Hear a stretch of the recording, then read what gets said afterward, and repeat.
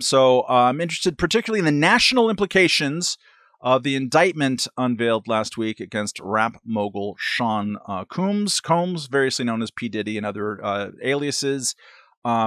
Correct anything I'm getting wrong here. He reportedly had huge sex parties at his mansion called freak-offs. It's very important, in which he'd bring in male prostitutes, and then his guests would have a bunch of sex and maybe some drugs, and there would be filming. And we do know that he in particular, although I don't know if it's part of the indictment, has a history of being accused by women of beating them up. Pretty ugly stuff. It all sounds perfectly appalling to my Victorian ears. But why exactly is this a federal case as opposed to something that the local vice squad might investigate? And why should those of us who are not invited to freak-offs care whether the feds are involved or not? Yeah, so it's one of those things where if there are any crimes here, if there was abuse of these women, like physical abuse of these women, if there was sexual assault that happened, if there was, prostitution, which, obviously is still a crime, even though it shouldn't be, going on, these would be local or state offenses. And it seems like, they could easily be taken care of at the local or state level. The feds got involved, though, for a couple of reasons. One, because there's a Mann Act violation. Mann Act, the old Victorian law that says you can't bring people across state lines for immoral purposes like prostitution.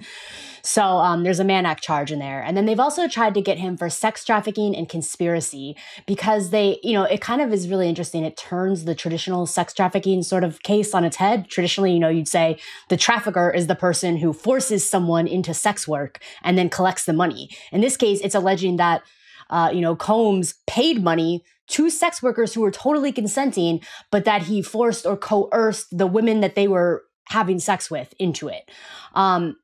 It kind of lists some ways that he coerced them that may be legitimate. It kind of lists some that seem pretty dubious, like they took drugs, and it doesn't say that he drugged them. It just says, that there was drugs, but that he gave them drugs to make them compliant. It says, like he told them that he wouldn't help their careers if they didn't participate. These are things that, someone that is a grown adult could agree to or not agree to, but they don't seem, like they should warrant a sex trafficking charge. And he's also saying that, some of the staff that he worked with, they rented hotel rooms for these parties sometimes. They brought in all sorts of supplies like lube and like drugs and like all sorts of things. And therefore, they are in on this conspiracy, this racketeering conspiracy to commit sex trafficking.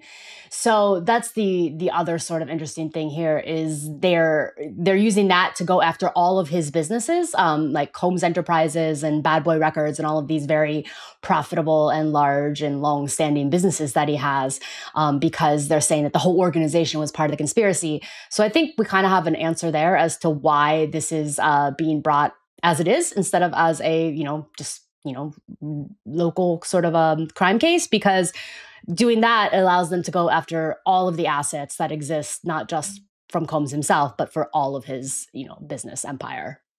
Is there, Diddy is not far from where I'm sitting here in Brooklyn. And I think he's being held on suicide watch without bail. Seems pretty serious. Is there, Elizabeth, some kind of task force within the FBI that is like pointing itself towards sex trafficking? Is there like a funded division within the federal apparatus to go after this stuff? There is one, but usually that's targeting sex trafficking involving minors, I think. There's this Crimes Against Children's task force. I think this is just brought by the Civil Rights Division, which concerns itself with this. I really think that the whole division wants in on saying that things are sex trafficking cases because, again, this is the latest in a long line of cases where it's like, I'm not saying that there wasn't maybe some underlying, abhorrent or criminal behavior going on, but it doesn't fit in the pattern of what sex trafficking laws were intended to go after, what most people think of as sex trafficking. And yet you have it sort of being, slotted into this sex trafficking case for seemingly no reason other than sort of opportunism, either in terms of getting assets or getting attention.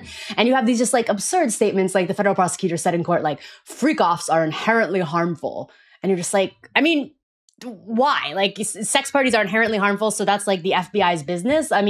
It's again, there might be underlying criminal activity here, but the way that they're going about it seems like they're really just trying to confuse everyone with all these lurid details so that they don't pay too much attention to the fact that the case itself for sex trafficking seems really weak so far.